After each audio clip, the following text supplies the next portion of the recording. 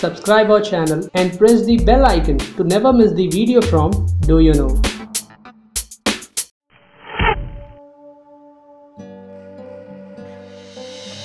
दोस्तों, आपने हमारे पिछले एपिसोड में यह देखा था कि नारद जी के काम विजय होने पर किस प्रकार वह अहंकारी हो गए थे और उन्होंने यह प्रसंग सबको सुना डाला था।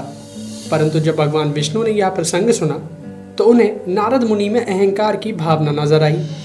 तो उन्होंने नारद मुनि को सबक सिखाने का विचार किया और सबक सिखाने के लिए भगवान विष्णु ने क्या लीला रची थी, चलिए जानते हैं अपने इस एपिसोड में। दोस्तों, शिव पुराण के रुद्र संहिता में प्रथम खंड के अनुसार भगवान हरि ने आकाश मार्ग से जाते हुए नारद जी के रास्ते में एक मायावी नगर का निर्माण कर दिया। नारद जी की नज़र जब उस सुंदर से नगर पर पड़ी तो वह उस नगर में प्रवेश कर गए। तब नारद जी वहाँ के महाराजा शीलनिधि के पास मिलने के लिए चले गए। महाराजा शीलनिधि ने जब नारद जी को देखा तो उन्होंने अपनी पुत्री श्रीमती को बुलाकर देवर्षि नारद जी से प्रार्थना की कि वे उनकी पुत्री का हाथ देखकर उसके गुण, दोष तथा भविष्य के बारे में बताएं।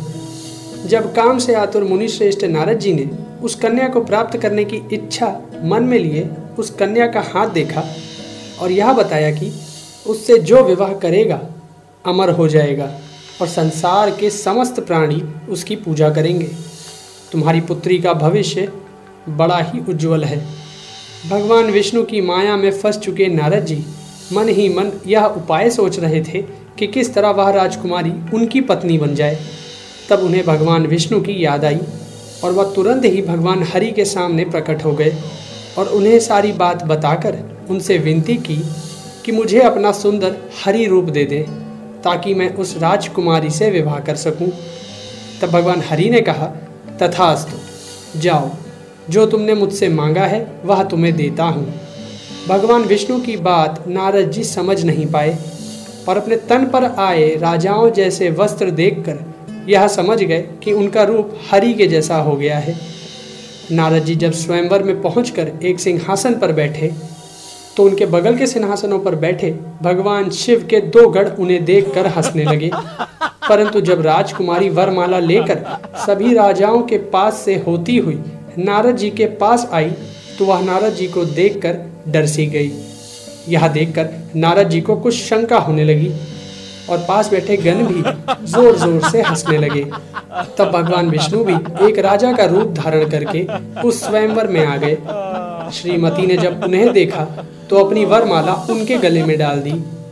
जब नारद जी ने उन गणों के कहने पर अपना मुख दर्पण में देखा तो वह क्रोध से भर उठे क्योंकि उनका मुख वानर का था।